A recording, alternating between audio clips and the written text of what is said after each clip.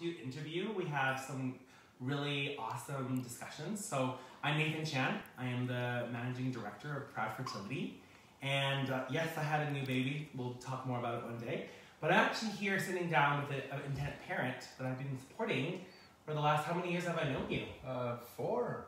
4 years. I guess, yeah, 4. Yeah, so Proud Fertility opened in 2016. And this Proud Intended Parent has been one of my first clients. So tell me a little bit where you are in your journey. You have one little one here. Is that yours? Well, that's, yeah, she's my daughter. She's just 1 month. She's 1 month old. Show off your baby. Let's show off our babies. Well, that's, you know. Come on in, camera. Look how cute this little one is. Yeah. Little girl. She's 1 month old, and we have a 3-year-old boy as well. He's in bed right now. He's sleeping. So you have 2 children. Are they both from surrogacy or egg donation? They're both from egg donation and surrogacy as well. So we had we are very lucky to have had 2 successful journeys, and we're so grateful to both our egg donor and our surrogates. Exactly. Yeah. So we have this book here. We were just laughing about this. The New Daily Bible. We're not promoting this book, but just the idea of what to expect in your first year. And this intended parent and I, we were just saying, like, we want people to know what's it like to be an intended parent. As a father, what's your first year like? So are you an intended parent single? Or are you with a wife or a husband? I have a husband. We're married, so we are a family of 4 now. Okay, family of 4, both from surrogacy. So and it's great. Okay, so I right away started and I said, is she yours?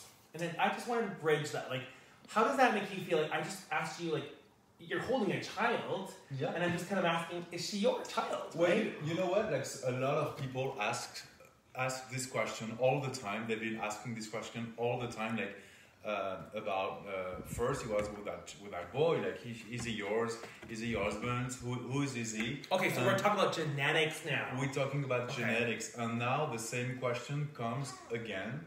I guess it's something natural. But every time, what I answer is, you know what? It's not mine. It's not my husband's. It's just our baby. Child. That's our child, because that's the way we see it. It's just a family. And have you always thought that way? Because I feel like I'm gonna put my intended parent on the spot. Their family is complete. I don't think you want to have a 3rd or 4th kid anytime soon. No, correct? I don't think so. He's done. Okay. But I do want to put him on the spot. Like, when I first met with you 4.5 years ago, I distinctly remember you asking me, Nathan, we want to have 1 child each. Yeah, that was the fantasy. Fantasy. But what does that mean? What does 1 child each mean? Like, you get 1 child each? No. What does that mean? Well, it means like when we started surrogacy, or like researching surrogacy, we just had this fantasy of, like, you know, we thought blood connection was very important to both of us. Okay. So we were like, okay, maybe hopefully we can have like 1 child who is from your husband, and 1 child from myself genetically. Okay. But then it turned out, well, you know, when a boy arrived, we both, my husband and I, we just realized that it didn't matter who's what they genetically related to. Okay. Even though we thought about it at the beginning, when he was there, it was just like our kid, you know, our child, our boy, and it just didn't matter. Or you're our daughter now, right? Or now our daughter. It just didn't matter. So just a really quick thing for our viewers. So for any 2 sperm source family, you can decide if it's a gay couple, let's just say, 2 sperm sources, they can decide to assign the number of eggs that are retrieved from their egg donor or egg source, and then decide, you know, 50% this intended parent and 50% this intended parent, or it could be 60% one intended parent, or 40%. It's not always like one or the other.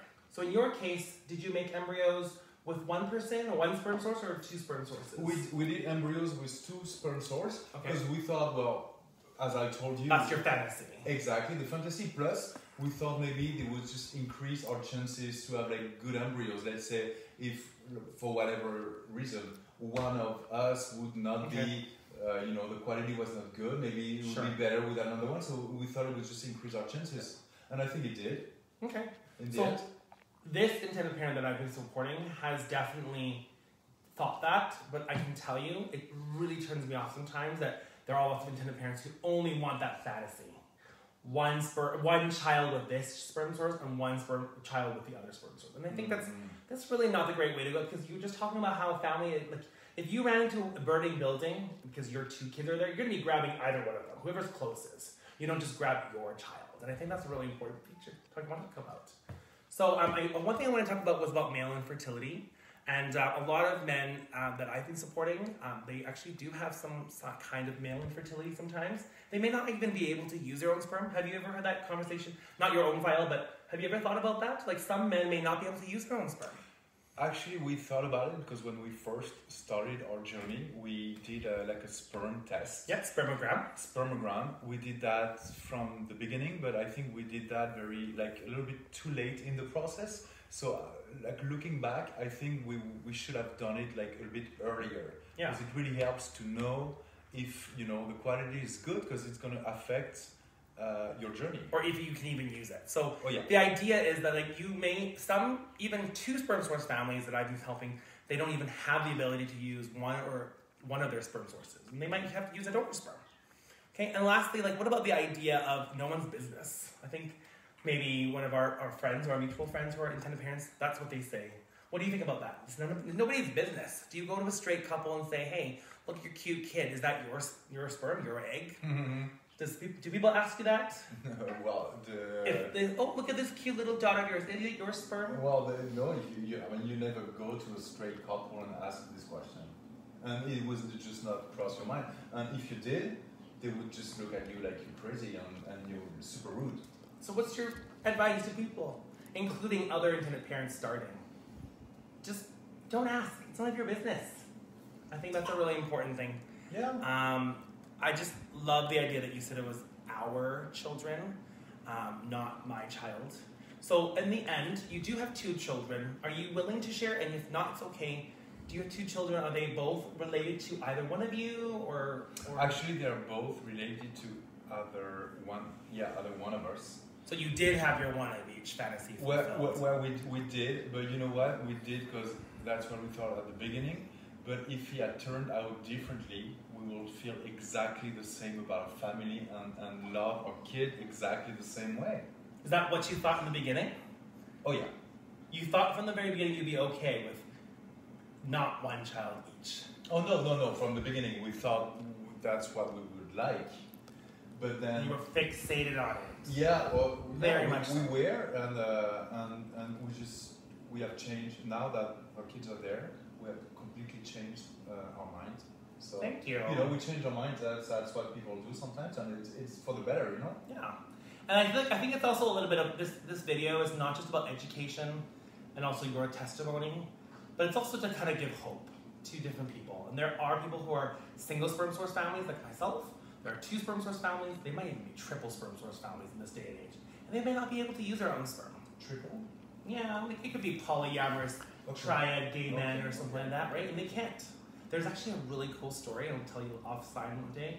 There's 3 men in the US. They decided not to use any of their own sperm, and they decided to use a donated embryo just because they didn't want that genetic connection, because family is about our children, and this is what the video is all about. So, yeah, interesting. Sounds good, yeah. Any last words of advice for anyone just about this, especially this topic, like your sperm, my sperm, our kid, his kid? Have you actually been hurt or offended, or do you just kind of shrug it off and think, hey, I forgive you? No, I've been offended several times. But Offended? Offended. Okay. I've been offended several times, but I try not to, think about it all the time. You know, there's a moment I'm like, okay, I'll just forget about it.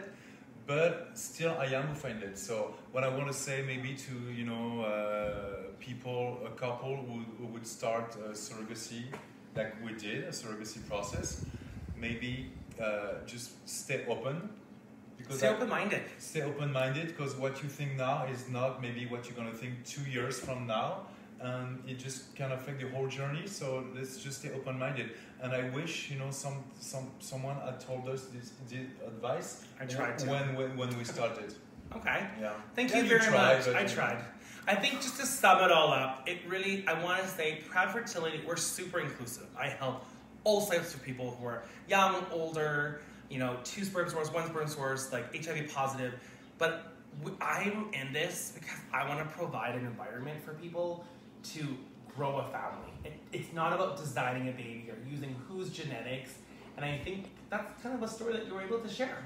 And I'm so glad that you came to the 360 to kind of give that show. Do you want to show off both of our babies since we're both having newborns now? Oh, yeah. Well, yours is smaller. One's sleeping. Yours is 1 month old. Mine's like literally 3 days old. I don't think the world even knows I have a child right now. He might be mine. He's mine. Hey, come on, little one. Well, she's sleeping, you know.